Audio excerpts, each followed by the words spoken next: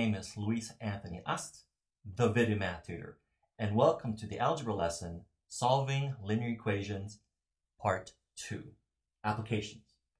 Now, before we get started, I highly recommend you take the time to go over a few lessons. These include Basic Math, Lesson number 6, Fractions. Basic Math, Lesson number 7, Units of Measurement. Go over the algebra lesson, Formulas from Geometry, and of course, you should go over part 1 of this lesson. And with that said, let's get started.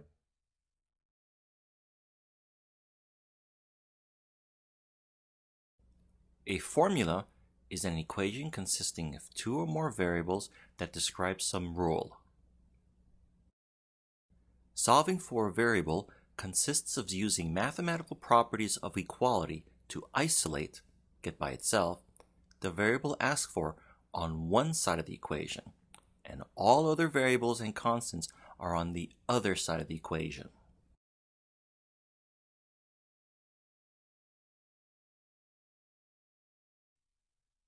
Example number 1.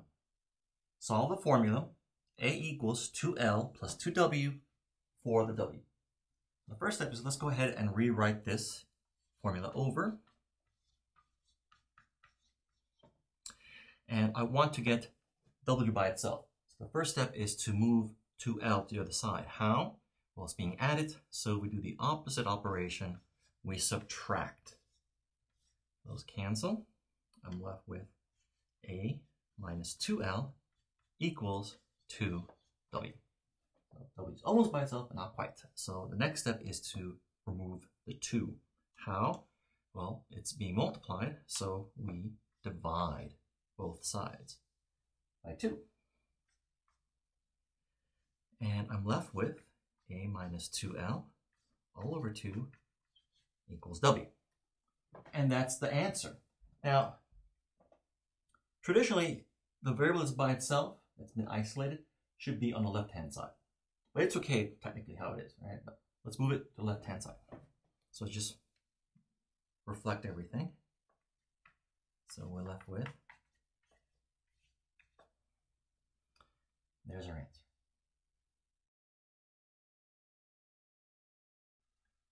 When manipulating formulas, oftentimes there's more than one way of getting the correct answer. Try making the answer as compact and simplified as possible. Now, if you have a multiple choice type of a test question, you may get a solution that is not available to you. You look at your answers, A, B, C, D, you don't see a match. So what happens? You select none of the above. And that might be a mistake. So be careful.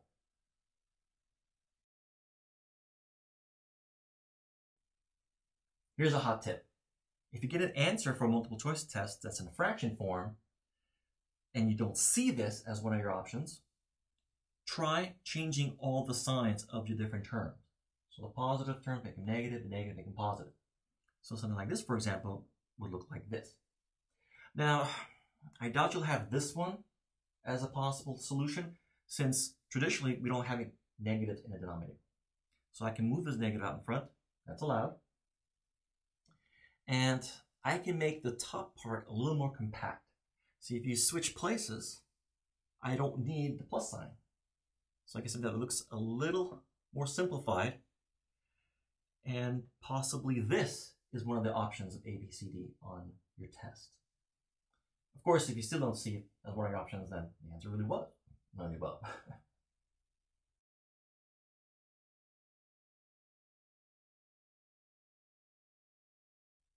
Example 2. Solve the formula for x. Find any restrictions. So by restrictions mean what values of the variables are not allowed.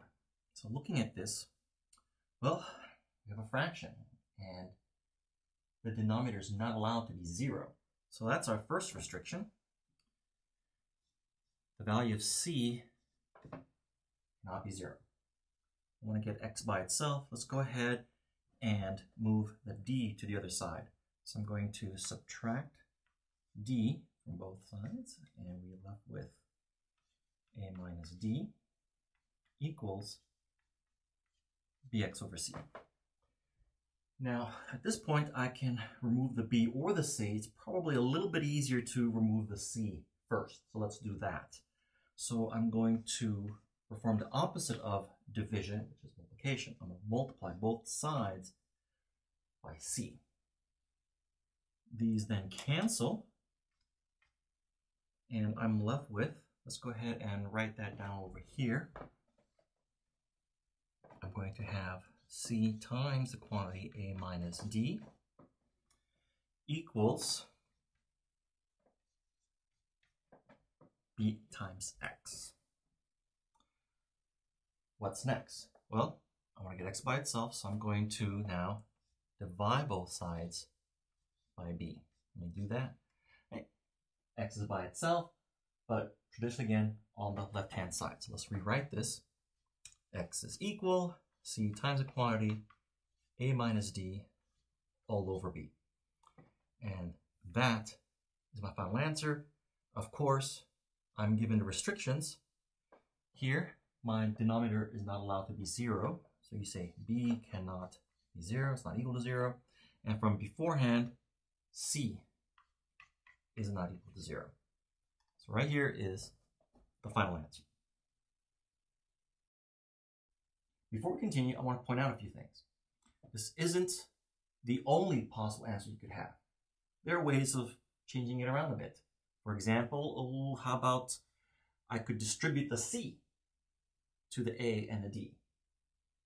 That way I would remove the parentheses. What else? Well, instead of multiplying by C, I could have divided by B. Or, even slicker, I could have multiplied this, both sides, by C over B. That's a possibility. Do that on both sides of the equation. That would zap out the B and the C at the same time. What else?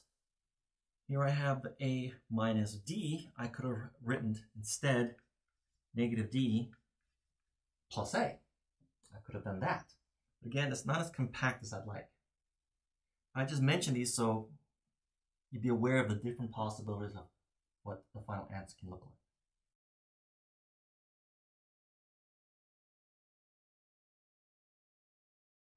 Example 3. Solve F equals 9/5 C plus 32 for C. What's our first step? How about moving the 32 to the other side? So let's subtract 32. And we're left with F minus 32 equals 9/5 C. Now I want to remove the fraction that's in front of the C. Well, what can we do? I could divide both sides by 9 or multiply both sides by 5. The slick way to remove a fraction is to multiply both sides by the reciprocal. Let's flip it around. So 5/9, 5/9. That way, see, the 5's cancel and the 9's cancel. So I'm left with 5/9 times the quantity F minus 32 equals C. Again, we're done, but let's switch around. You know the drill. So C equals 5/9 times the quantity F minus 32. There's my answer.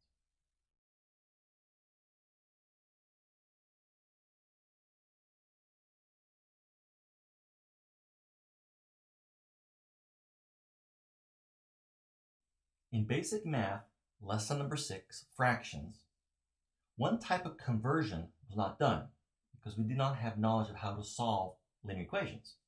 Now we can do it. Now the procedure is a bit complicated, but don't worry, we'll do it step by step. Now the best way to illustrate it is with an example. So let's go ahead and try example number 4. Convert 0.3 bar into a fraction. The bar over the 3 means that the digit 3 repeats itself an infinite number of times. It's 0.3333333 forever. So the first step is we're going to let x equals the repeating decimal. Let's go ahead and expand it out. Okay, so 0.33333 forever. Step number 2 is we're going to multiply both sides of the equation, both sides, by the power of 10 that matches the number of repeating digits. And you're probably going, what? Let me explain. I want to multiply both sides of the equation by a power of 10. By power of 10 means something like, for example, 10 to the first. That's a power of 10. In this case, it's 10. First power if it's one repeating digit. It would be 10 squared, power of 2, if there were two repeating digits. For example, 47474747. I'll multiply both sides by 10 squared, which is 100. If the repeating number of digits were 3, for example, 1, 2, 3, 1, 2, 3, 1, 2, 3 forever, 10 cubed. 3 repeating digits, power of 3, which is 1,000. So I would multiply both sides of the equation by 1,000. So that's what I mean by step 2. Multiply both sides of the equation by a power of 10 that matches the number of repeating digits. In this case, it would be just the first one. Let me go ahead and take a moment to erase this part and continue with the problem. Let's go ahead and actually do step 2. Multiply both sides by the power of 10 we were going to do, which in this case is just 10 to the first power, 10. So 10x. Now, the nice thing about multiplying both sides of an equation by power of 10 is very easy to do. You just scoot over the decimal point the same number of places as the number of zeros you see here. So 1 0 here means 1 place. This had been 100, 2 places. 1,000, 3 places, and so on. So if I just scoot that over 1 place, I'm going to get 3.3333 forever. That's step 2. Step 3 is to rewrite the equations. So I'm going to rewrite them by switching their order. So 10x equals 3.3333 forever, and right below it, the original one. X equals 0.3333 forever. Again, make sure everything is lined up nicely. Equals, decimal points, and everything. It's important to have a 0 in front of a decimal if there's no other number here, so the decimal points are lined up. So that's step 3. Step 4 is subtract the equations. So 4, I'm going to subtract one from the other. Now, the nice thing when you do this is that pretty much everything cancels except very little at this area over here. So I have 3 over 3. What does that mean? 3 minus 3 is 0. 3's minus 3's again. All the 3's just cancel out. So they're just 0, 0, 0, 0, 0, 0. I won't write them all, but over here just before the point, I'm going to put 3 minus 3 is 0, and then line up the decimal point. 3 minus 0 is 3 equals, and then over here on the left-hand side, you have 10x minus x is 9x. And that takes care of step 4. Step 5 is solve for x. So let's go ahead, jot that in there, step 5. And so let's go ahead and just divide both sides by 9. That cancels. So I'm left with x equals 3/9, which can be reduced to 1/3. So let's go ahead and formalize the answer. 0.3 bar is equal to 1/3.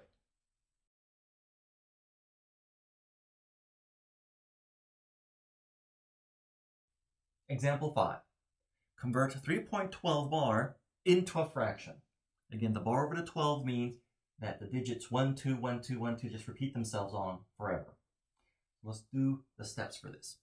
Step 1, I'm going to let x equals the repeating decimal. 3.12121212 forever. Step 2, I'm going to multiply both sides of the equation by the power of 10 that matches the number of repeating digits. Well, it's going to be 2 places, so 2 zeros. So it's going to be 100x equals, so if you scoot that over, you're going to have 312.121212 forever. Step 3. Go ahead and rewrite these equations. So I'm going to write the second one first.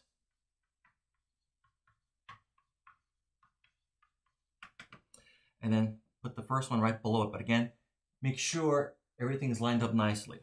We're going to have x equals, again, the decimal point needs to be lined up. That's important. So I'm going to just write this carefully. Right there. And then 1, 2, 1, 2, 1, 2. Again, you might say, well, this has 4 sets of 1, 2. This has 3. Is that different? No, I mean, it's actually an infinite number of sets. That's 1, 2 forever. So keep that in mind. It doesn't matter how many really you write over here. Okay, step 4 is let's just go ahead and subtract the 2. So to save a little bit of writing, I'm just going to put the subtraction symbol right there. And notice what happens. 2 minus 2, 0. 1 minus 1, 0. 2 minus 2, 0, 0, 0, 0. It all gets wiped out. And then just go ahead and go 312 minus 3. Well, that's just going to give me 309. Equals 100x minus x is 99x. Step 5. Solve for x. So let's go ahead and divide both sides by 99. Cancels. I'm left with x equals 309 over 99. And that can be reduced a bit. There's a 3 and everything, if you think about it. So I'm left with 103 over 33. And that is my answer.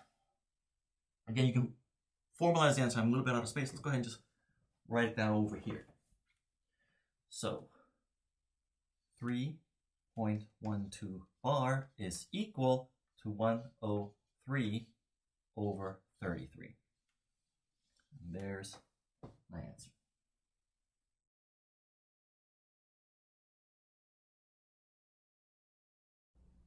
A word problem, story, or apply problem is a real-world application of algebra, where English words or phrases are used in a situation.